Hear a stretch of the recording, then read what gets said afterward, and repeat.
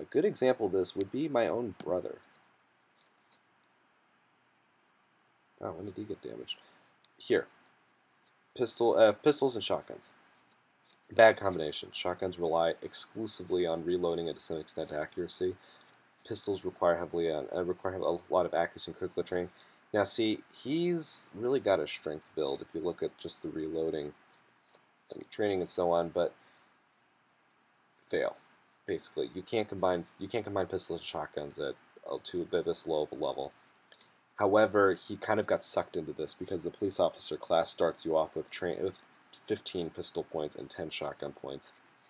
And so any plan basically you take police officer, a lot of players that take police officer because they see it as an interesting compromise between the strength of the soldier class and the effectiveness and the lower effectiveness of some of the other classes. So a lot of players will pick police officer and they'll be sucked into thinking that pistols and shotguns is a good combination. It's not. Now, realistically, yeah, police officers would have training in shotguns. They would have training in pistols. However, admin, for the love of God, please make it machine gun training and give them a submachine gun of some sort. Or don't even give them a submachine gun. But, I don't know, because like the MP5 is used by law enforcement. But, love of God, don't do pistols and shotguns. And for those of you who pick police officer, pretty much you're hosed, sort of, so to speak. At this point, right at the beginning, you want to pick whether you're going to be a strength build or a critical build, and then based on that, train either shotguns or pistols. But here's a good example of what not to do, even though it might seem that it should work.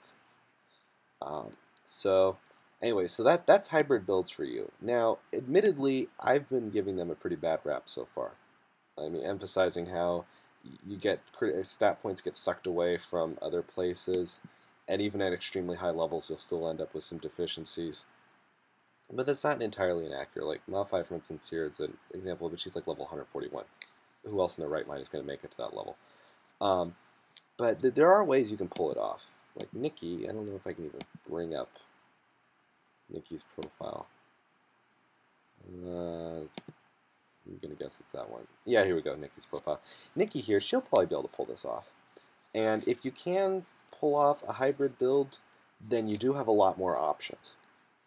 Like, for instance, if she had decided to put it not into pistols but into melee, she would be able to use like a katana, for instance, with the same critical hit rate needed.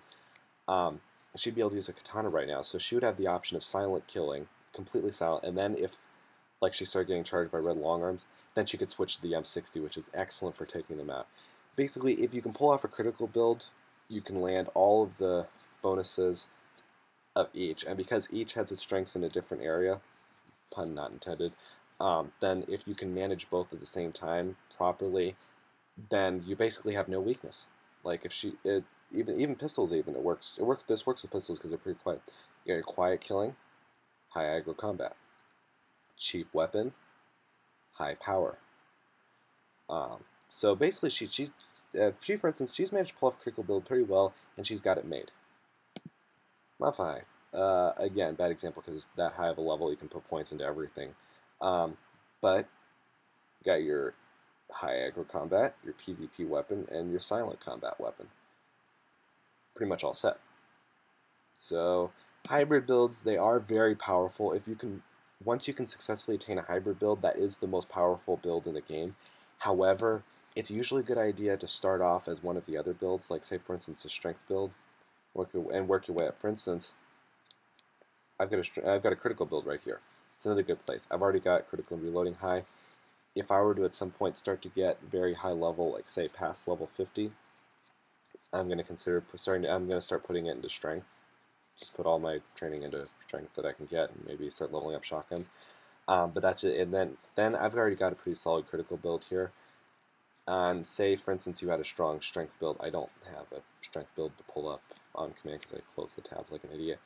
But there's a good example. Strength. You want to start with either critical build or strength build, and then once you're much higher level, then start to think about switching to a hybrid. Anyway, so there you have it. You've got your strength build, you got your critical build, you got your hybrid build, and now you know pretty much what the bonuses and the downsides of each one are, the pros and cons. You also know what each one's going to expect and what you should train to do pretty much each one of them. So that's pretty much it. That's all I can tell you. Decide for yourself. If I had to give a recommendation for a new player that's just starting out, depending upon your class, I think critical build is the best.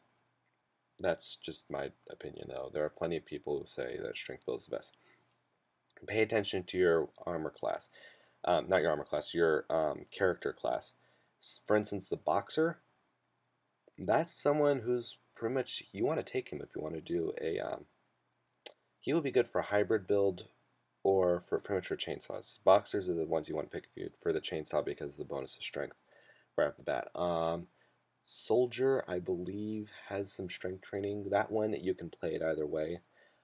The police officer, as I've already mentioned, is a big player trap in that it tries to get you to train both pistols and shotguns. And I've seen a lot of players get sucked in. I would say if you intend to at some point have a hybrid build, maybe you've seen the really high level players handling a Dusk Enforcer in one hand and the GAU-19 in the other, and you want in on that awesomeness. I have to say, if you're going to do that, then you're going to want to start with one of the role-playing classes. The 30% experience bonus, that'll help you level up, and having extremely high level is pretty much a basic requirement of the hybrid build. Without a really high level, you're not going to have enough stat points to pull it off effectively. So pretty much that concludes this recording, and I hope you learned a lot from this. Thanks for watching. And I guess everyone else is doing this. Subscribe. Or subscribe, I don't know which way the button's going to show up on. But click subscribe, comment, rate, give it all thumbs up, do whatever. Thanks.